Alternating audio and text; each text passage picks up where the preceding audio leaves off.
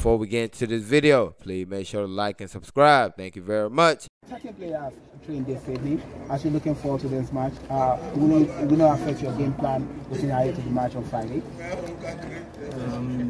It is a normal way. Some players played yesterday. They could not stay in the training, in the practice today. These players, they play other day, 2 days before, 3 days before. For that are here. It's the program, it's the schedule. It's impossible you join the players at the same time, like in the others campings, like the next campings. Some players arrive in the first day, some players arrive in the second day. Everything is over our control, no problem. You had 13 players, but not all of them trained today. What's the issue with Wilfred? Tell me? What's the issue with Wilfred? He didn't train with the rest. He was with the medics.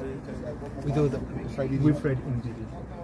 Ndidi is you stay in contact with the staff to the teams. Okay, you created that relationship between us and the teams, with the coach, with the fitness coach, the teams.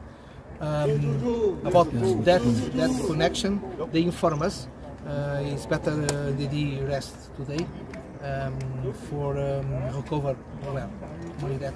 But you keep that contact with them for create that like our job. You contact with them and show for them if they did that. Okay.